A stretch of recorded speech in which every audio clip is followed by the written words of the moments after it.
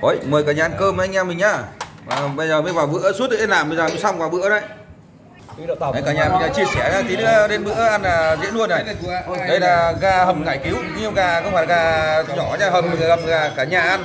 Đấy, cho nên là hầm con gà to lắm. Đây những cái bổi rau gia vị của nó này, ngải cứu ngải kiếp này, như là đây là chó nấu rượu mận.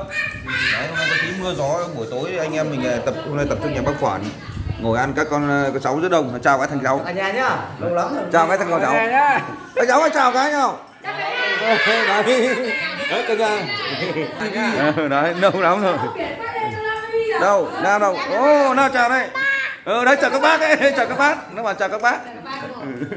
Đấy, các cháu nhà mình đấy, hôm nay là tối đây cơm xuống đây cơm như thế này. Chào cả nhà chứ. Đấy. Cái Nhật. Mâm này đây, các cháu nó ăn sạch mâm rồi, nhanh thế. Nó mang lên cái nó tận sạch luôn. Còn cái thằng đầu với Hải đang ngồi ngoài đầu hè kìa. Đấy, mình chia sẻ trước. Làm suốt từ chiều nó mưa quá, tối mới xong cả nhà. Gà hầm cải cứu, thịt chó xào rồi mặn. Thịt chó nấu mặn. Đây là cháo gà các kiểu. Lâu lại ngồi tập trung vui. Keng đấy đây. Mời cả nhà nhá. Mời cả nhà nhá.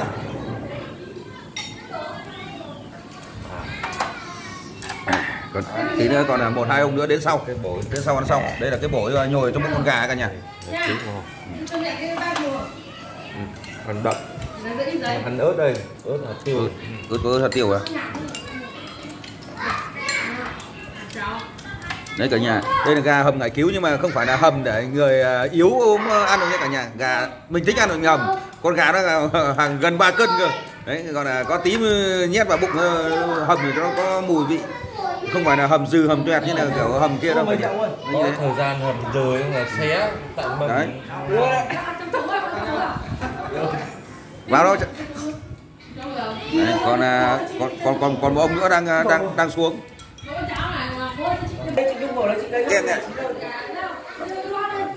Lâu rồi anh em nhà mình này cứ phải hơn tuần mới lại tập trung ở đây đấy cả nhà. Đấy. Gọi là cuối tuần có lâu nhất là có cái đầu bếp Hải thôi. Đầu bếp Hải chầu này đi làm từ Tết là cũng được phải 300 công nhá nhỉ. 301 rồi. Làm đêm làm ngày. Lâu lắm hôm nay mới lại gặp đấy cả nhà. Mấy tháng rồi. Biệt tích lâu rồi đấy. Này rượu mặn luôn.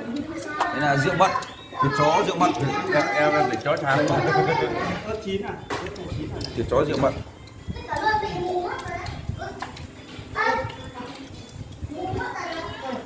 Là mình mua về.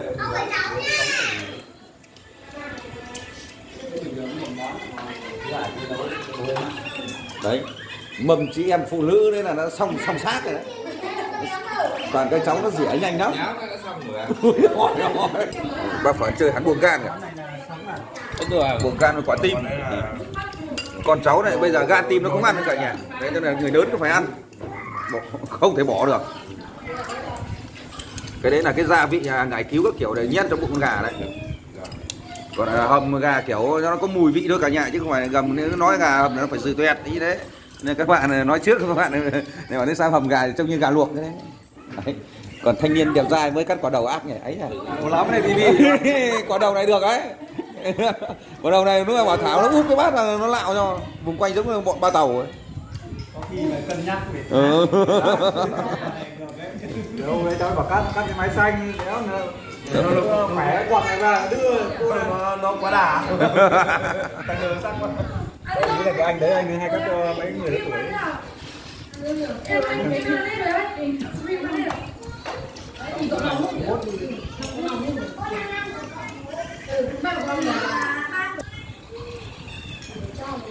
Thế là có bộ gan này bác phở nó sai rồi. Con cháu thì nó không ăn thì người lớn cứ phải tận thôi. Đây là cháo gà nhé cả nhà nhé. Một con hầm, một con nấu cháo. Cái gì? Đầu gà mang đây. Mang đây. Rất là cho ông.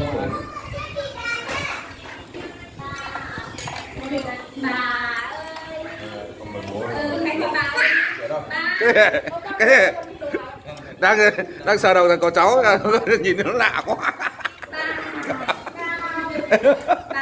Chú Đạt xem nào. Thôi đại diện ghé thì nó lên vượt đâu. Chăm anh như nào đây Hải Đạt? Mời cái nghe nhá. Tự nhiên cắt cái quả đầu trong lạ đời.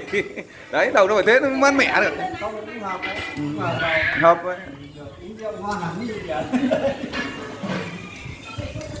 Không cắt thấy nó mát, nó gọn, nó nhẹ, nó mát. Đấy, món đầu đấy các cháu nó tiếp cho đấy. Để cặp cái lửa biển một cái. Có không? Đó. Phố ăn rồi. Nào, kia đây, nào, cậu bông ơi. Nào, 50 cho vui nhá. Mời cả nhà đây. 50% cậu bông. Cái gì? 100 luôn đi. Ui rồi, mấu nửa thế, trời mưa to khác nhỉ. 100 nhá. Cái chén to thì chú Đạt. Mình là uống hết chén này. Cho chúng mình. Tí ở trong tủ kia. Là cái Cứ rót ít vào được. đuổi tay rắn thế nhỉ, nạ đời. Nhớ đến cậu Phong ơi. Đây rồi, cái Cậu biết rồi cậu Phong tưởng bác bảo đang trên này đang mưa lắm. Hỏi. Thì tôi cũng vừa đấy xong tôi xuống đây tôi điện cho ông buồn đấy. Cấm cãi rồi. Ông núi này mưa to, còn lúc xuống đây là không mưa, đúng không? Định nươn là không nươn được, nó rõ rồi đấy. Hầm hấp không phải luộc. chả nươn đẹo. Tôi cũng vừa ở nhà đi ra đấy. Cậu Phong kêu là đang mưa đấy. Nươn kiểu rắn cậu. Sau này nó nhận được tiếng mình cái kêu dưới đấy có mưa, đang mưa to, mưa đang không mưa. Thôi, thế thì nào, cậu Phong của tôi với cậu chung nhau trên chuyến đường làm cái này xong là nói chuyện xong. Kìa, 50 rồi nhá. Cái gì? Thôi lại hết à? Ây da, thôi cái riêng cho nó hết đúng không? Cái sao ngồi nhâm nhi với anh em rau nói chuyện là vui, tiếng gạo ra ngồi tí. Lâu lắm mà không gặp nhau. Cả nhà. Một năm gặp 2 lần. Con đầy cái này. Người đàn ông uống cậu. Sao gặp nhau con này tổng đi hai. Còn ba thằng cháu chưa uống với cậu cái nào rồi đấy, chưa uống không cậu cái nào rồi. Mình cứ hà tính. Đó, tính để dày tháng sau. Có ba thằng cháu mà có ông cậu mà không chăm sóc thì căng đấy. Ngồi đứng đây. Rồi. Tuần này nó. Đấy. Còi mấy năm nay có tay gì đâu. Nhâm đi các ông ơi, ngồi gặm đi. Cứ mải chuyện quá, hôm nay vui quá cả nhà này, cứ anh em cứ đi vào vui. Mời cả nhà đi. Mời đi, cậu Phong gặm đấy. Chân gà đấy. Cứ tự nhiên đi. Gà ngon. Dừ cho cậu. Đấy, các cháu nó mà hầm ngày cứu để hôm nay để chăm sóc ông cậu, có ba thằng cháu nó mà sẽ chăm sóc ông cậu xuống. Đun đến tầm này mới là vừa à. Có ba thằng cháu nó đang chuẩn bị nó lấn sân gần cậu đấy. Hầm đến tầm này mới là vừa à. Phải nhéo ra. Nên rằng là em đi làm rồi. Đang làm đêm. Hôm nay làm đêm à? Nghỉ. Thứ bảy rồi. Ken kìa. Đây. Ken mạnh vào. Chưa? Mai không việc cả này. Đi làm đêm rồi. Cậu Phong, cái con này con gì đó là cậu Phong. Cái gì? Anh gửi hai con nào? Nãy nó vừa lên xong nó Không, như ý là ở chỗ nào cậu? Thanh Nhân. Thanh Nhân Thanh Phong.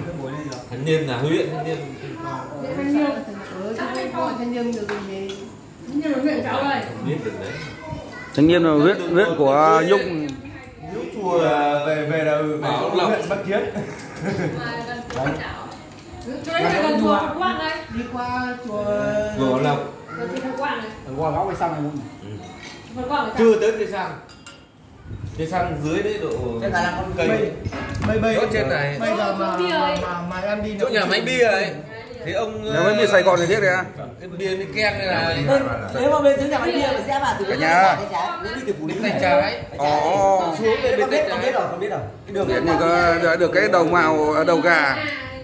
Đây là không phải là chùa Linh Tảo mà là chùa Bảo Lộc. Quang hay gì đấy. Bên phải là chùa Bảo Lộc. Chùa Bảo Lộc, cái chùa đấy gọi là chùa Phật Quang. Chùa Bảo Lộc. Quang.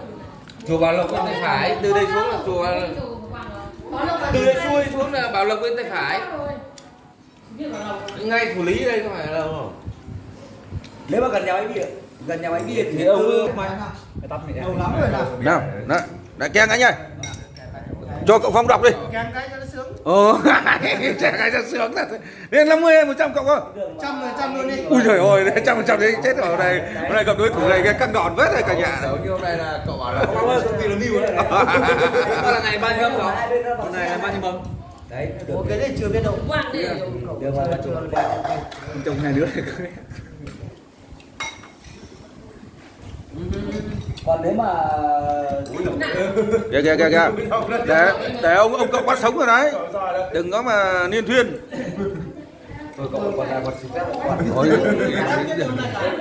Hôm nay thật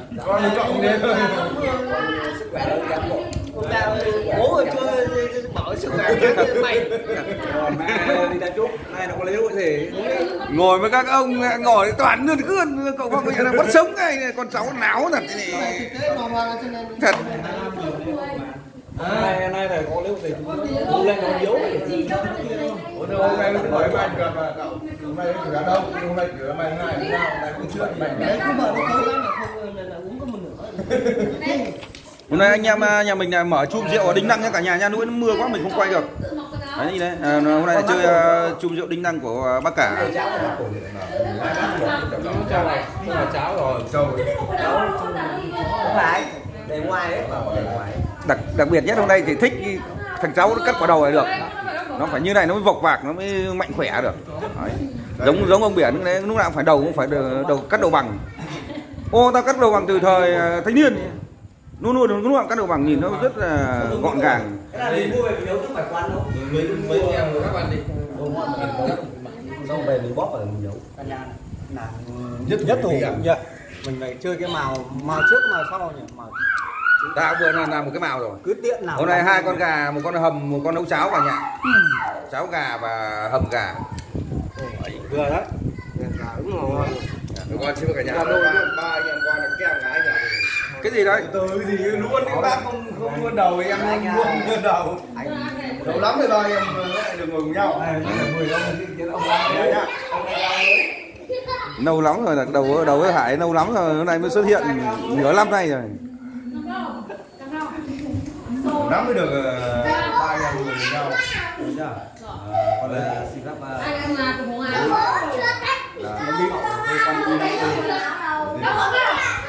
Đạn đã hết rồi đấy. Đang hết. Chiến là hôm nay làm sao cơ nhỉ? Vì ông Phong đã bắt sống là định trà trộn không được rồi. Cậu Phong mà tôi đã lườm đấy rồi, tôi đang mãi quay phim tôi không nói, tôi đã lườm đấy rồi đấy.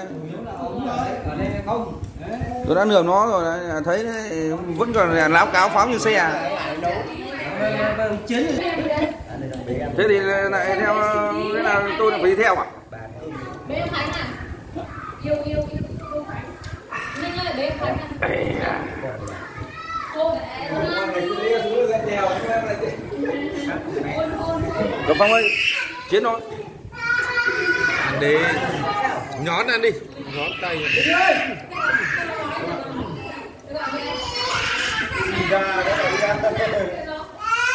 Thế nào vậy? Thế con đi đạt à? Đấy.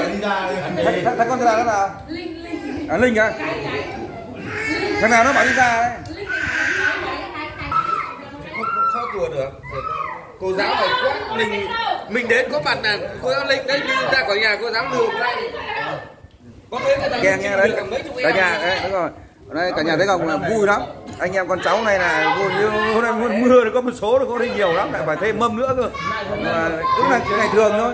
Cơm bữa ngày thường đâu ngày gặp nhau. Thực ra là con nhiều khi con muốn với cả cậu lắm nhưng mà cậu đi làm. Cậu ơi. Cậu Phong ơi. Tôi với cậu hết đi.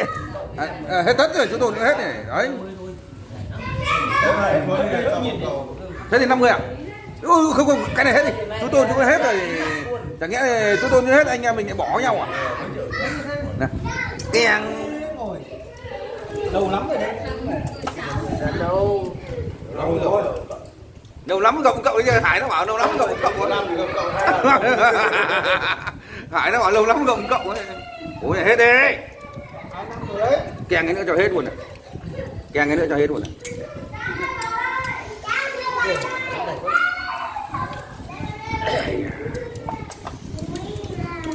Đi ơi. Hải nó bảo lâu lắm không gặp cậu. Sợ kìa thằng này nó cặn. Kiếm ông cậu đây. Nhấm đi cậu ơi. Mình cứ mãi quay video mới này mãi chuyện quá cả nhà. Anh em lâu ngày không gặp nhau nó vui. Một tuần nay không gặp nhau rồi nên là mình phải làm tiếp cái đầu mào gà này cả nhà. Đang ăn cái mào gà.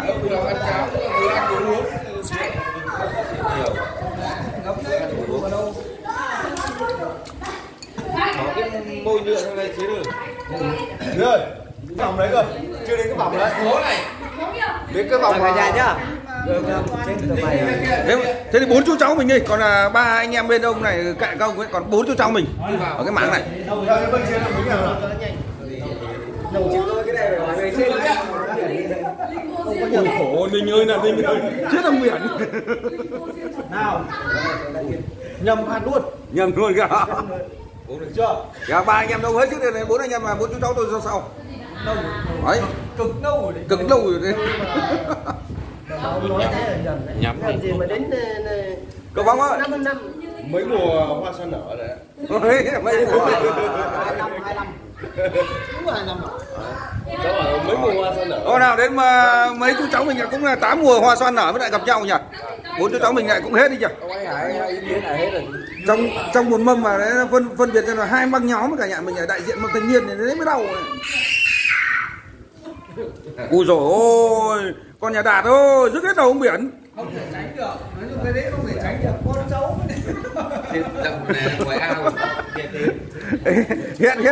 Hết kéo cá nhà ông mày mà nhảy lên bờ. À hôm nay đi kéo cá mà cho thằng này đi nhảy để cho nó hét. Để cho cá nó nhảy lên bờ luôn. Không, tháng sau nhá. Tháng sau. Đấy, để cho nó nhảy lên bờ. Cho thằng này đúng nó hét ôi nên cá to. Được đấy. Bố. Sao là bún đầy lít thế kìa. Cháu để cậu mua gì đây?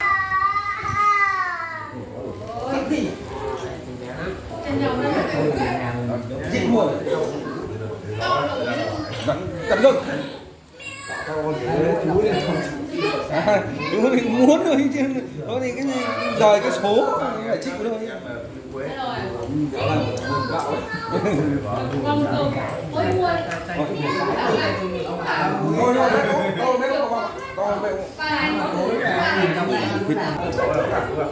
Quá trời không mua lên.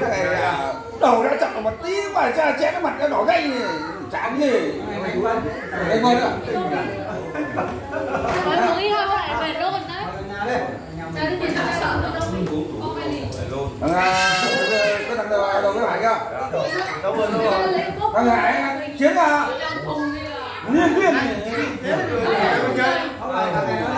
Chiến đấy gì à? Mày liên viên quá rồi hả? Cậu giỏi nó nào. Nhà đi. Cháu là lúc đi qua thấy cậu đang ngồi trên TV rồi.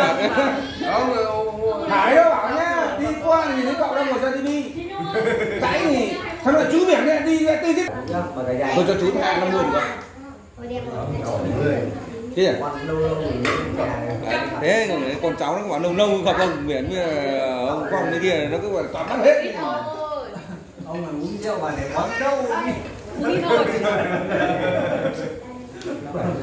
Cả nhà. Đấy cả nhà hôm nay mình chia sẻ lâu lắm anh em con cháu lại ngồi tập trung cứ nói lâu với Biển thôi.